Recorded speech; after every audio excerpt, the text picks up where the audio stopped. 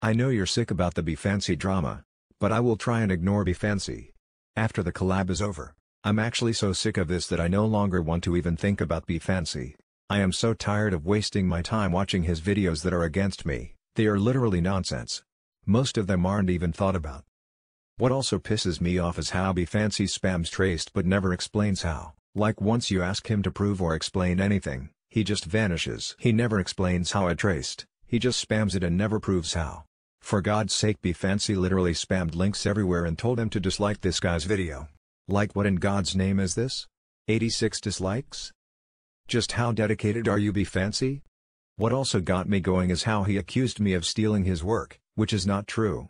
You can literally hire a whole investigation team to look for any videos that belong to BeFancy and find absolutely nothing. This is the confusing part. He said sorry, so I'm fine with that. But everything turned upside down. He just suddenly insulted me out of nowhere and said, "You just want me to stop the riot."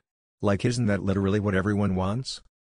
What are you trying to say, BeFancy? It's kind of funny how he calls me a liar and completely forgot about how he said he was 18 and is suddenly 12.